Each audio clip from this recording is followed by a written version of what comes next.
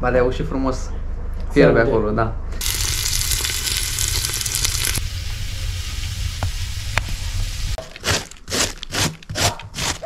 Văd că ai pus acolo pe grătar, vrei să faci varză pe grătar? Salutare! Ne regăsim astăzi la încă o rețetă. Astăzi sunt la Fermierul Adrian, care pregătește în spate focul. Doamne ajută! Trebuie să ne pregătim pentru sezonul rece, trebuie să schimbăm meniul alimentației, să fim pregătiți pentru iarnă, nu? Că au anunțat friguri grele. Vine acum frigul. Sănătate! Lăsăm să pregătească focul și noi ne apucăm de o varză cu afumatură de porc vietnamez. Avem niște coaste și un pic de carne, pe care o vom prepara într-un mod un pic diferit astăzi. Varza, avem nevoie de un pic de foi de dafin, usturoi, sare și piper, nimic altceva mai mult. Plus, o să vedeți exact cum o călim, fierbem, prăjim. Ba de aia, eu tot ce l-am pregătit, hai pe treabă că mi-e și foame. Acum ne apucăm să tocăm varza să mă roadă. Și pe mine nu dai nimic? Tu ai răbdare că tu trebuie să pregătești, să iasă rețeta în regulă și mai târziu pentru tine. Lasă-i pe ăștia mai bătrâni și mai în vârstă. Până una alta. Cu probleme mai multe.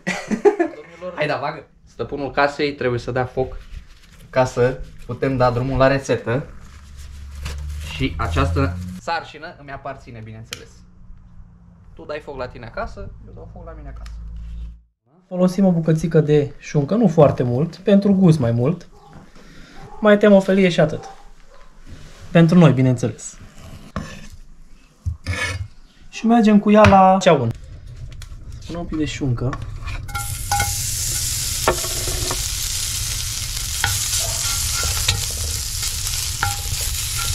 Lăsăm un pic să facă și revenim la ea mai târziu.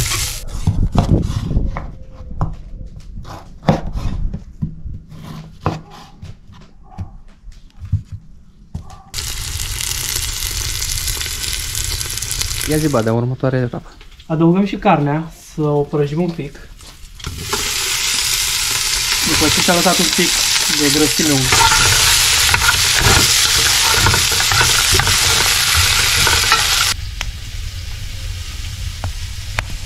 călim un pic carnea, punem bere. Mulți mă vor crede nebun poate, dar o fierbem în bere, ca să înmuiem toată carnea. Să lăsăm vreo oră, oră și ceva, să fiarbă ea ușor, la foc mic. Punem bere cât să acoperim carnea. Foarte important, nu bere nefiltrată sau bere brună. Să fie o bere blondă. Plac blondele. Carnea practic toată o să o bagi, mai pe o bere peste. Să mai punem, da, să acopere toată. Să acopere toată. Asta face diferența între rețeta clasică și ce facem noi aici. Îi punem capac sau o lăsăm așa? Putem să-i punem și capac, dacă e focul prea mare, dar dacă e focul încet nu îi mai punem niciun capac. Că avem nevoie să dispară și tot lichidul din ea, la un moment dat. Da. Bun, revenim peste o oră.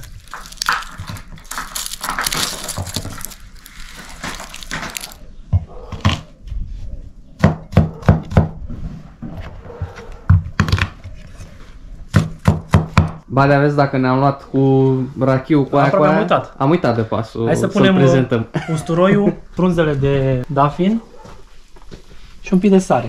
Punem 2-3 frunze, nu foarte multe, ca să-i dea un pic de gust. Usturoi, îl punem cam după 30 de minute și un pic de sare, după gust. Noi o să punem mai puțină sare. De obicei, oricum, carnea afumată are sare deja, pentru că ea stă la sare, știi, când o băgăm la sare. Și o să mai punem un pic de piper. Imediat îl aduc. Ia uitați nebunii aici. Ia uitați, fraților. Și revenim cu un pic de piper.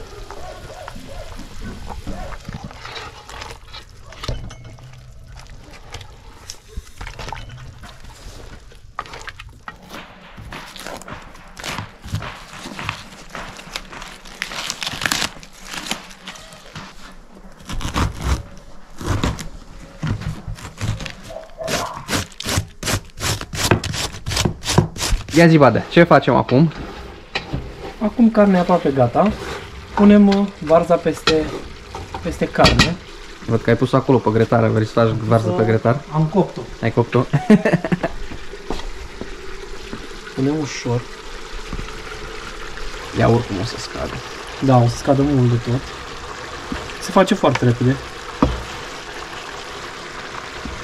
Și o să acoperim un pic. Nu amesteci în ea? La început nu, o lăsăm așa, acoperită.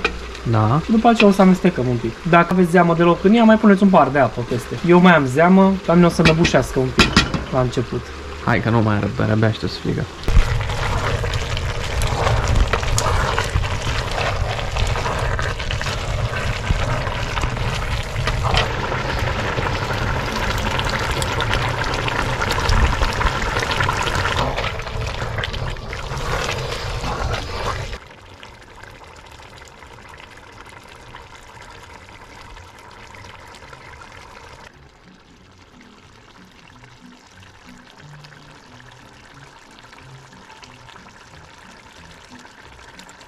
Ia adu badei să vedem.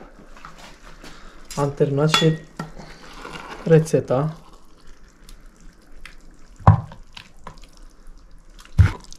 Uitați să vedem un os aici. Care e singurel. Da.